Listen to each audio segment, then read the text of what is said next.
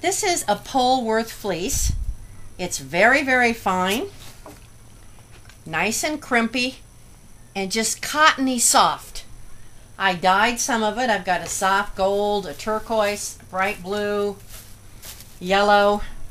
Somewhere I have a red. What I'm doing, I think I invented it, but I don't know. I'm sure other people have done similar things. I call it fiber painting on a carded batt.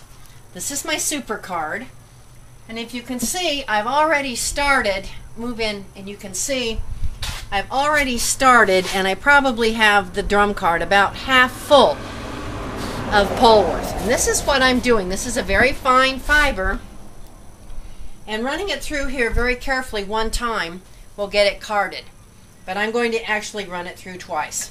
I'm going to turn my drum card on, and as you can see, this bottom drum can go faster or slower.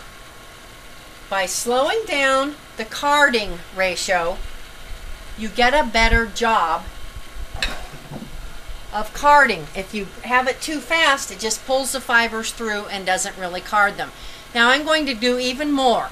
I'm going to flick card before I put this in. I could finger pick it and put it in. Remember, you need to be able to see through the fiber. I'm going to twist it just above half and flick it open. This is a flicker. Then I hold it and flick the other end. Now this is ready. You can see how nice and open it is to run through the drum card, and still I'm going to fan it out as I run it through. Why did I twist it? If you don't twist it, you're going to end up pulling out a lot of the fiber rather than just flicking it open. So by twisting it, you secure the fiber, and then you're able to flick open the ends. Yes, this takes a little more time, but with this very fine, crimpy fleece, it's going to be a step that actually saves me.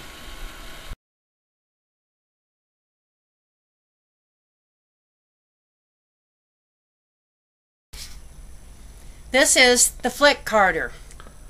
It's basically very much like hand cards, but smaller and with bigger teeth. When you're flicking, use small bunches of fleece. Just you can reach in and pull out 1 or 2 locks. It's much easier. You can do it up here or you can do it on a surface. Why flick? I don't know if you can probably see there's stuff. I don't know, this looks like dirt. Here's a weed. By flicking, you can see what comes out. I think you can see it on the table. Turn it over. That keeps all of that stuff from going into my carded batt. It also opens up the lock. You can see, let me pull a lock out of here. This lock is rather compacted. It's all together. Flicking opens it up. Another thing you don't want to do is grab a great big handful. It's actually going to take you much longer to flick this open than to divide this into about 3 parts and then work with it. Plus there will be less waste. On your flick card, a lot of times you'll find there will be noils, and you can see, look at all the stuff I flicked out. If you don't have a flicker, you can resort to a handy dandy dog comb. This is kind of a medium comb. It's not real fine, not real thick. Again, you're going to do it the same way. Give the fleece a twist and just comb it out. You open up the ends.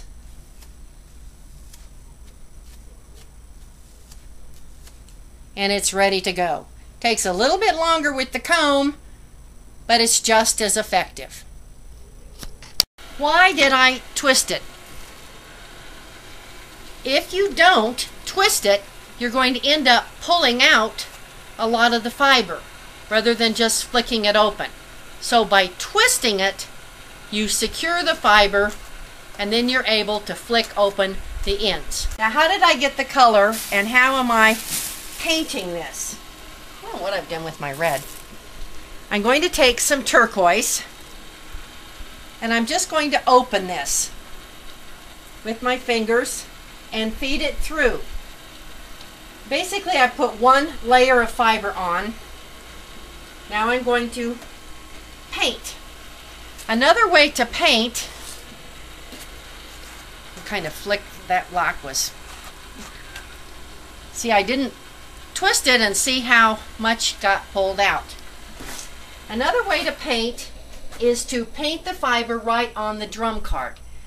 With my Luette, I can turn it very slowly and paint directly on while it's running. But with this, it turns so fast that it flips the fiber off to the back.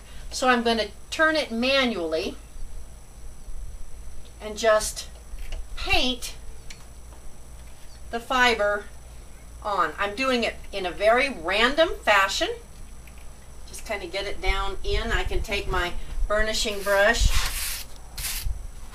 and get it down in a little bit more. What I'm going to do is card 2 painted batts. Then I'm going to split them, divide them, and run them through together, half of one and half of the other. And the effect will be very muted little spots of color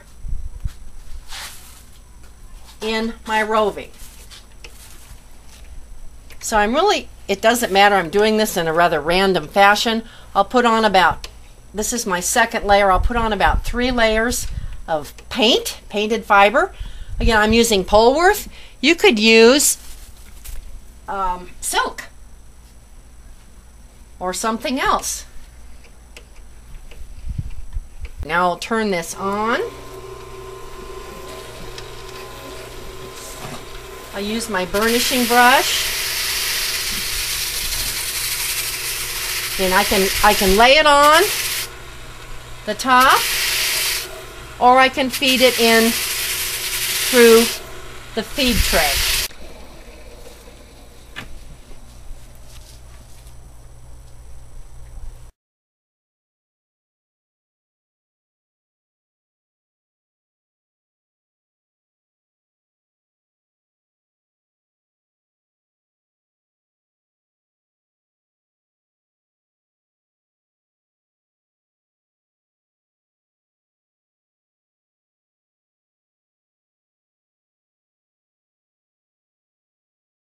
And this batt is finished.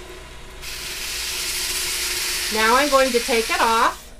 I'm not going to pull it off in roving this time because I'm going to split it and blend the 2 batts that I've carded. I used my colors, painted them on in random order again. Then stripping it off. I'm going to use my, well, somewhere I have a doffer. Now I'm going to blend these 2 batts so that they come out a little more equal in the color. I'm going to tear each one in half. You don't have to get. Here's the other one. And you can see one side was on the bottom, doesn't have any color, and the top has some. I'm going to divide each half into 3. Open this up so that I can feed it through slowly. Again, you should be able to read through, and I'm going to alternate. Strip A, strip B, strip A, strip B. I finished carding and now I'm going to pull a roving. Hand over hand, I'm pulling the roving off the drum card.